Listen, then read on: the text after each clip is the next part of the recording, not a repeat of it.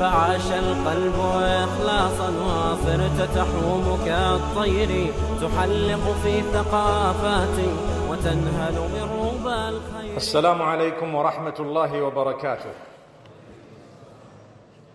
السلام عليكم ورحمة الله وبركاته.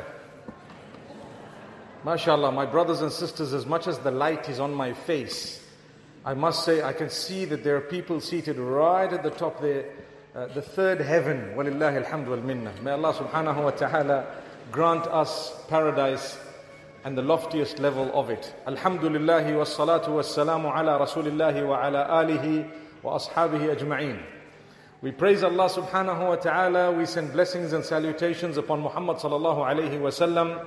We ask Allah subhanahu wa ta'ala to bless our offspring, those to come up to the end, and to grant every one of us goodness, to open the doors of goodness and to close all the doors of evil and harm, loss and danger. Ameen. My brothers, my sisters, I'm excited to have traveled by train to this beautiful city of Cardiff. And I'm sure if you've been following the last few days, we've been engaged in a cross-country trip. Walillahi alhamdu wal minna. May Allah accept it from us. My brothers and sisters, I'm sure we've all done deeds that we're not too proud of. I'm sure we've all done things that we would like to undo. And I'm sure that every one of us today feels like we're not the same person we were a few years back or some time back. Am I right? Subhanallah. The older you get, the more sometimes you tend to mature. The more you tend to refine. Not just the way you think, but your attitude, your character. And more importantly, your relationship with Allah subhanahu wa ta'ala. And for this reason, Allah subhanahu wa ta'ala has given us opportunity upon opportunity to effect that positive change in our lives. Those who have bad habits, Shaitan on one hand comes and says, it's okay, don't worry. Sometimes Shaitan even tells you, Allah is merciful. Do you know that? Shaitan sometimes comes to say the truth, but what he wants from it is some deviation. So he'll come and tell you, Allah is merciful. I know Allah is merciful. You know Allah is merciful. We all know that He is the most merciful. But when Shaitan tells it to us, he wants us to continue in our bad ways with a false hope that, you know what, I can engage in sin because I'm dealing with someone who's the most merciful. So it becomes like a password into the sinful behavior where we just think, I'm going to say, oh Allah forgive me, and because of His mercy, He's going to wipe it out. Therefore, let me engage in the sin. No, don't let Shaitan entrap you in that way. This is what he does. He entraps us using good words. You know, when you're in a haram relationship and you're doing everything haram, and the one thing you say, but she wakes me up for Fajr every morning, you know. Yes, it happens. But you know, she's reminded me about the Quran, and you know, he's made me a better Muslim. Those are the same excuses that people use, that Shaitan brings about in order to justify wrong or haram behavior. Yes, if there was nothing haram and if the behavior is permissible, you can say, mashallah, I appreciate what you're doing for me, and so on. But we're talking of that which is wrong and we're using a password. You know, mashallah, tabarakallah. May Allah subhanahu wa ta'ala guide us. So Allah gives us opportunity to change, and Allah gives us from His mercy moments that are different in value than the rest of the moments. Days that are different in spirituality from the rest of the days. Can you tell me which day of the week is the most blessed as Muslims? Friday. Why? Why?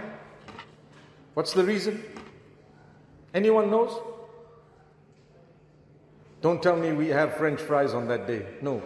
That's not the Friday we're talking about. Al-Jumu'ah is the day of gathering. Jumu'ah and Jama'ah. We are gathering on that particular day. It is a blessed day. The true reason is simply because Allah chose it. That's the reason. If someone says, why is Friday blessed? Say, because Allah chose it. That's it. And if you go back to the hadith of the Prophet ﷺ, he says, that is the best day that the sun has risen upon, because that was the day Allah chose. And Allah's choice is unquestionable. Allah chose it to create Adam. He entered Jannah that day, and so on. It's a beautiful day. The narration actually goes as far as saying, وَلَا تَقُومُ السَّاعَةُ إِلَّا فِي يَوْمِ الْجُمُعَةِ. You know, the hour shall not happen except on the Friday. It's Allah who chose that. It's a blessed day. So don't we admit that a Friday is not equivalent to the other days? It is more blessed in a specific way. The same applies. The times of the day are not all equal. There is a specific time that is more blessed than the other times of the day. Who can tell me that time? Yes, what time of the day? Not a Friday, any day. What time of the day? Or let me word it differently. What time of the day or night is the most blessed? Someone says Fajr. Can someone else try? Yes? Someone says between Asr and Maghrib. Can someone else try? The last third of the night, subhanallah, from a specific angle, it is the most blessed. When you want to cry out to Allah, that is the moment. Do you know why? There is a guarantee when Allah is asking you, who is there, who is seeking my help, I can help. Who is seeking forgiveness, I will forgive. Who is repenting, I will accept. Who wants anything, I will give. What are we doing? What am I doing? Sleeping. May Allah forgive me and all of us. It's not haram, because it's not haram to be sleeping at that time, because it's not compulsory to be up and engaged in worship at that time. But when you do, and if you do, it is surely a sign of a few things.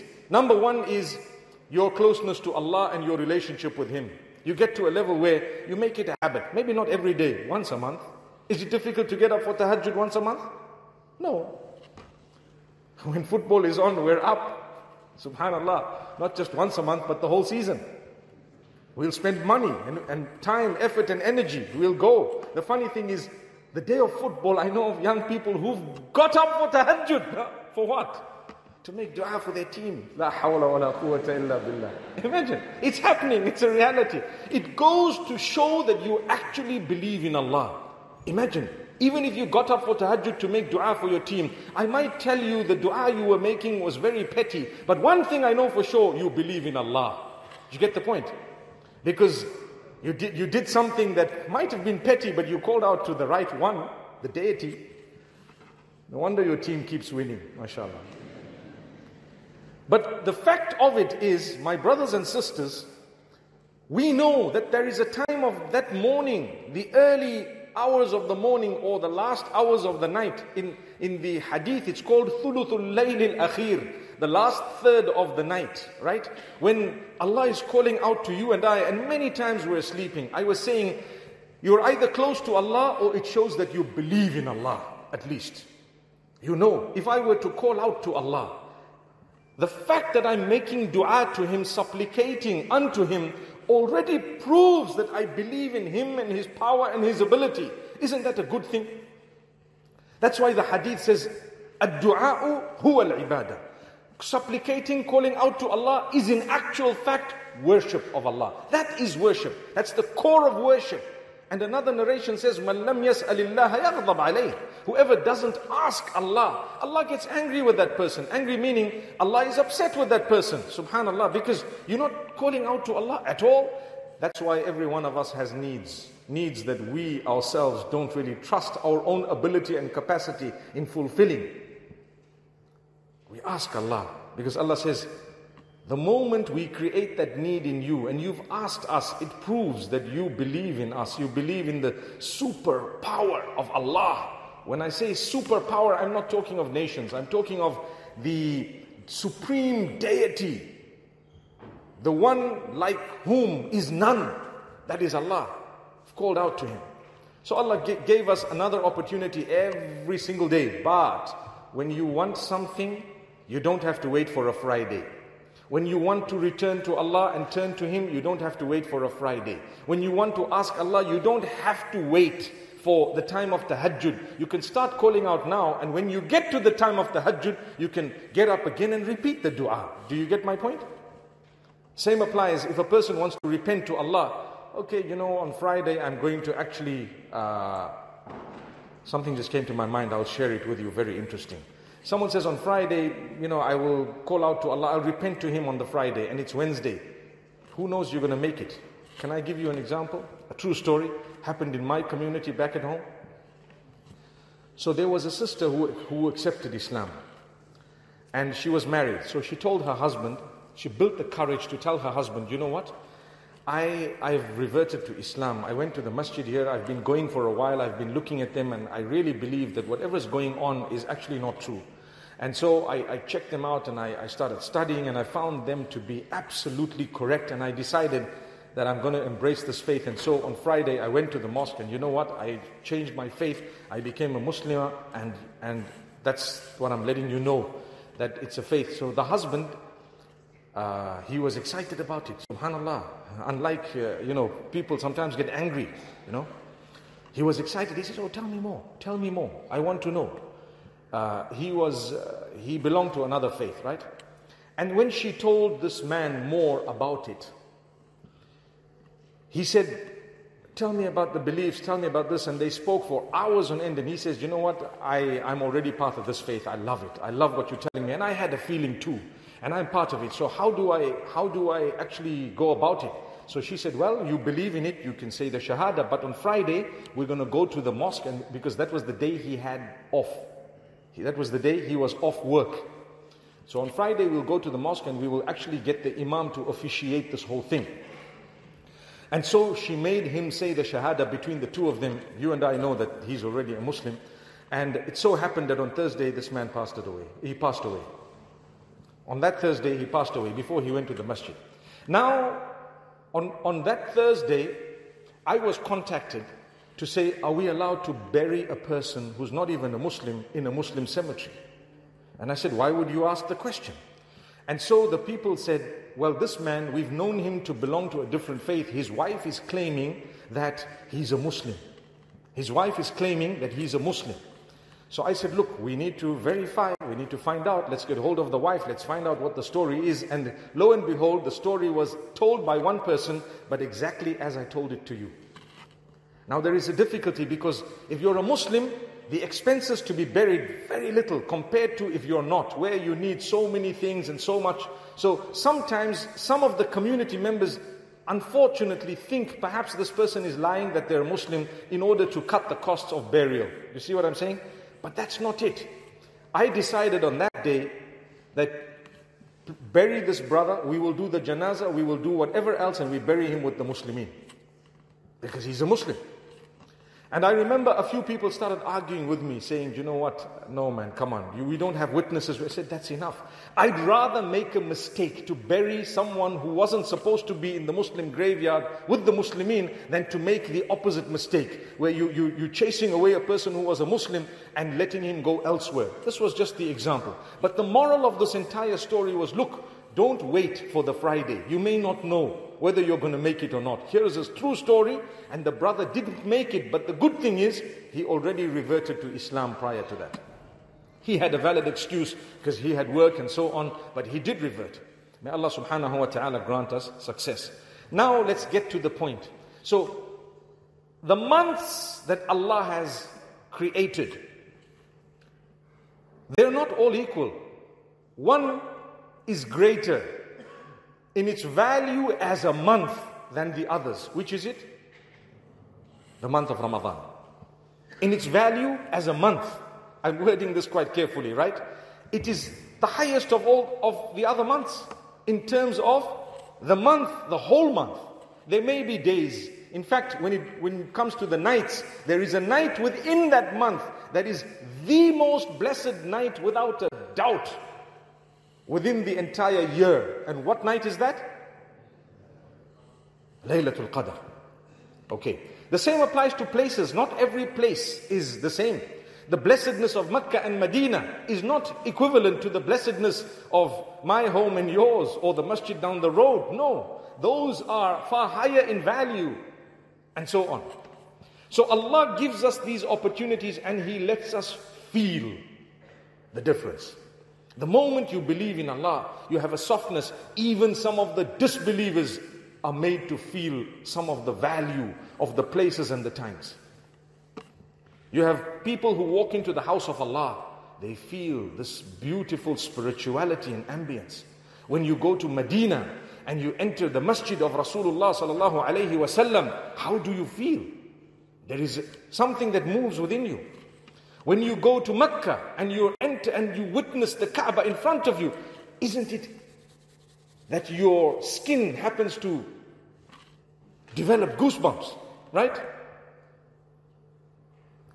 Because it's Mecca. If you went to Mecca and you still didn't turn to Allah, you're at a loss. If you went to Medina and you still didn't turn to Allah, you're at a loss. Just like if you witnessed Ramadan and you still didn't turn to Allah, you're at a loss. This is from the hadith. The Prophet ﷺ says, وَيْلٌ لِمَنْ أَدْرَكَ رَمَضَانَ فَلَمْ يُغْفَرْ لَهُ. Woe be upon the one who witnesses the month of Ramadan and still didn't achieve forgiveness. That forgiveness was on sale during the month of Ramadan. You and I need it. And how could you have let the month go by and not achieved or got something you desperately needed? Subhanallah. So this is why Allah gives us these opportunities. And this is why I say we are not who we were before. We hope it is a better version of us. May Allah make us better as the days pass and not worse. Today, we are just a few days before the month of Ramadan. Does anyone know exactly how many days, inshallah, approximately, maybe? A day or two this way, that way. How many days? 16 days remaining for Ramadan. Is that right? Some of you might say no, 15. Some might say no, 17. A day this way, that way. We're going to be seeing the moon, inshallah. We're going to be seeing the moon, inshallah. Moon sighting, they call it. Unfortunately, it becomes moon fighting in some places. May Allah subhanahu wa ta'ala help us. May He bless every one of us. But the excitement is building. I promise you, I am so impressed by your attendance here today. You have only and solely come because you'd like your heart to achieve a little bit of motivation to gain closeness to Allah. We are not here to attack people. We are not here to mention negatives about anyone. We are here to boost yourselves and ourselves for the pleasure of Allah, by the permission of Allah subhanahu wa ta'ala. So when I leave here, I want to feel a better person, rejuvenated. I want to achieve the forgiveness of Allah before I depart. And I'd love the same for all of you. May Allah forgive us. May Allah forgive us. MashaAllah. The way I didn't hear the Ameen the first time, I thought I'm dealing with saints here, man. As it is, the name of the hall is Saint David's, I think. May Allah subhanahu wa ta'ala grant us ease. My brothers, my sisters, this opportunity that we're getting is grand. You never ever know if you're going to witness the next Ramadan. And I can say something else. You and I don't even know if we're going to witness this Ramadan. The way the world is going at the moment, the amount of hate that we need to combat and fight, and we need to prove that we don't stand for hate, but rather we stand for love. The amount of hate that is happening across the globe, one wonders if they would even make it across the road. Make peace with your Maker. You have no option. Make peace with your Maker before you return to Him. At least give Him that little reason that He's looking for to give you paradise. Allah wants you to try. Keep trying. Don't become worse. I've given an example in the past. I want to give it again here today. As you get your first job and you're told you're going to be getting £1,000 a month. Is that a good salary for a first job? You guys want more money. Okay. Fine. Let's make it 5,000. Your first job. Is that okay? 5 by 12. Okay, that's about maybe 60,000 a month. A year. I think it's a decent salary. Subhanallah. You worked first year and then they tell you, sorry, we're going to be giving you 4,000 from next year. What are you going to do? You're going to say, no man, I want 6. How can you go down? It's going to go up, inflation and whatever else, and you can use the excuse of Brexit and exit and whatever else it might be. These are just excuses, and you want a higher salary, right? So you want from 5 to go to 6, and from 6 to go to 10, and 10 you want 12. But would anyone want to take a demotion? Would anyone want to take a cut in salary? No, you wouldn't like it. But you know what? We do that when it comes to our closeness with Allah. We've been fulfilling 5 salah a day. We've been appropriately, mashallah, dressed in a nice way. We've been trying, we've been, reading the Quran, and suddenly a day comes when we've gone backward. And we've gone backward with so many things. Don't let that happen. If you don't allow it in your dunya, please don't allow it in your deen. Did you hear what I just said? If you don't allow it in your dunya, how can you allow it in your deen? You don't allow it in your relationship with wealth. How can you allow it in your relationship with the owner of the wealth? Amazing. I am breaking my relationship with Allah subhanahu wa ta'ala because of what? The older I get, the closer I should get to my Maker. Even in my relationship, in my acts of worship and so on. So Allah subhanahu wa ta'ala gives us people who will come and different things that will happen in our lives that will keep reminding us about Allah subhanahu wa ta'ala. You might just turn on the radio and suddenly there is a message that came to you that was designed by Allah. It had to come to your ears. I always say what got to you was never meant to miss you. That's from the hadith. مَا أَصَابَكَ لَمْ يَكُنْ لِيُخْطِئَكَ. In every sense of the meaning. What got to you was never meant to miss you. And what missed you, even by a fraction, was never ever meant to get to you. Remember that. So if you heard something, if you turned on your phone and suddenly a tweet popped up or a message popped up that was a good message or a reminder or whatever else it may have been, remember Allah designed it. He's going to question you about it. He's going to say, didn't we cause a message to pop up in front of you? Well, we sent it to you. What did you do about it? Subhanallah. Subhanallah. So we're here today discussing this. My brothers and sisters, I am not doomed and you are not doomed. We're still breathing. We have hope. We believe. We believe in Allah. We are searching for the light upon light, mashallah. We're indeed searching for the goodness upon goodness. We want to build on the light we have and create a double light, a triple light, quadruple light, so that we can actually beam the light. That's why in Islam, it's not all about just learning things. It's about putting them into practice. And it doesn't stop there. It's about conveying it to others in a beautiful way. You don't make people feel unwanted. You don't make people feel like they are doomed. You don't make people feel like there is no hope for them. But rather the message needs to constantly remind them of the hope, even when you're talking about the punishment of Allah. I started off by speaking about shaitan and how shaitan sometimes uses positive, correct words in order to entrap us. That's exactly what I said. I want to tell you, sometimes the way we talk to others as we are developing ourselves, as though we have a God-given permission to belittle the rest of the creatures of the same God, Allah subhanahu wa ta'ala. Remember, as you're growing in your closeness to Allah, soften up in your relationship with people. Soften. Become soft. Thank Allah He's guided you. And don't become hard upon others.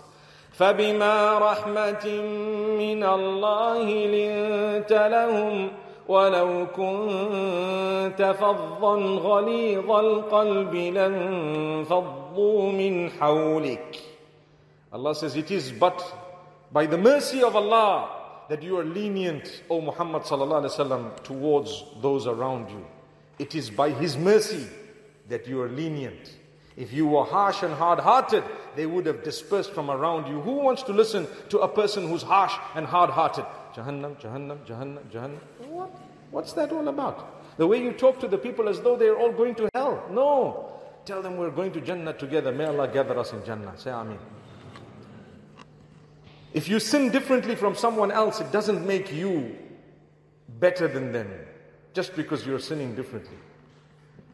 But when you turn to Allah and you cry and you're concerned about your relationship with Allah and you're concerned about your relationship with the creatures of the same Allah, then you are heading in the right direction. It will make you feel at least an equal, if not worse than the rest of the people. Because your little sin, you don't know whether the Almighty will forgive it. Whereas another person's major sin, perhaps the Almighty will wipe it out. And so Allah gives you these opportunities. Seize this Ramadan that's about to come. Seize it, my brothers and sisters. From now, let's say to Allah, oh Allah, I'm going to try to become a better person. Yes, vice is dangling in front of me, but I'm going to quit it for your sake. I'm not going to follow the path that will earn your wrath. I'm not going to follow that path. My brothers and sisters, your salah, your prayers, 5 times a day. Do something about it. Try and improve on it. Improve on it. Number one is the quantity, in the sense that many of us are weak and we haven't yet even got to the 5. Okay? As Muslimin, that should not even be a point of discussion. But unfortunately, due to the adverse environment and what's happening across the globe and so on, and materialism and the laziness and whatever else is happening, many of us are not yet where we're supposed to be, even with the 5 daily prayers. I encourage you very strongly to do something about it. Inch forward, move forward. You know why? You don't want to lose out. You'll be surprised when you get there on the Day of Judgment and you see some of your own buddies and they're way ahead and you wonder what's gotten this guy ahead. Well, you'll be surprised. As modern as they might have looked, they didn't miss a salah. And as religious as you looked with that beard getting all the way to the ground, but you missed salah. Yes, it happens. And we looked at people and we just kept on doing this with our beards. As though, you know what, subhanAllah, this is going to take me to heaven. May Allah forgive us. Yes, it's an important part of your Islamic identity perhaps, but it doesn't mean you should develop a chip on your shoulder. Because like I said, sometimes people's struggles are different. You don't know how they may be struggling. My brothers and sisters, become a better person. Don't be harsh on anyone besides yourself. In fact, the term harsh on yourself is actually wrong. Be harder on yourself. Which means you want to achieve. Like at school, sometimes you see one person is very quiet. They hardly perhaps talk much, and they always seem maybe well-mannered, but they're, on their own, and everyone is laughing and so on. And when the results come out, wow, first, A, 1, 2, 3. I remember watching a video. If you want, you can go and have a peep at it. You can Google it. It's actually on YouTube. A video of a niqabi sister who got 18 medals when she graduated, I think, from university. She had the first in 18 different disciplines and subjects. Either it was the end of high school or it was a degree. And someone sent me this link. And I was saying, subhanAllah, everyone was shocked. She was totally covered head to toe. And they called her name and they just kept on putting these little medals on her head. Has someone seen the video? Someone's nodding their heads. Yeah. And I was like, I wonder how her life might have been when she was studying, and how people may have persecuted, if not persecuted, at least made feel uneasy, and whatever other hate may have come in her direction. Today is her day to shine. My brothers and sisters, if you can see that in this world, trust me, the day we will shine in the hereafter, Allah subhanahu wa ta'ala tells us that's the day you can have that last laugh. And Allah subhanahu wa ta'ala says, you know what? That's the day you can actually be happy and proud of your achievement. May Allah grant us our book of records in the right hand. Something unique about Allah is that on the Day of Judgment, when the records are made, done, by your receiving of the book and the manner in which you will receive it, you're already going to know the good fortune. The moment you get it in the right hand, you know, I've succeeded, even if you don't see anything after that. The moment it's coming towards the left, ooh, may Allah never do that to us. So to wipe out your bad deeds and start afresh, you have so many opportunities. Right now, we'd like to do it. Before we leave today, we want to all be the cleanest of people. We want to seek the forgiveness of Allah. Oh Allah, forgive us. Ameen. Oh Allah, grant us a new and a fresh start. Ameen. We ask the Almighty really and honestly to soften our hearts. You're not going to achieve much by sinning and transgressing against Allah. You won't achieve anything at all. In fact, the pleasure is temporary. It comes with a lot of regret thereafter. Develop your character, your conduct. Fulfill your salah. Look forward to the month of Ramadan with all goodness and start afresh. Turn a new leaf. Allah wipes out everything. I end with this verse. قُلْ يَا عِبَادِيَ الَّذِينَ أَسْرَفُوا عَلَىٰ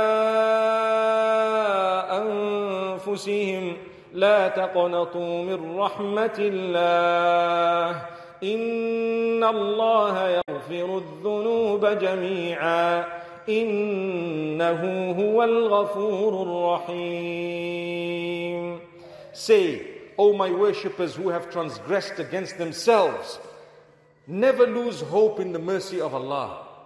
For indeed, Allah is most forgiving, most merciful. Allah will forgive all your sins. He is most forgiving, most merciful. All you need to do is turn to Allah in repentance. May Allah accept that repentance from us. أقول قولي هذا وصلى الله وسلم وبارك على نبينا محمد.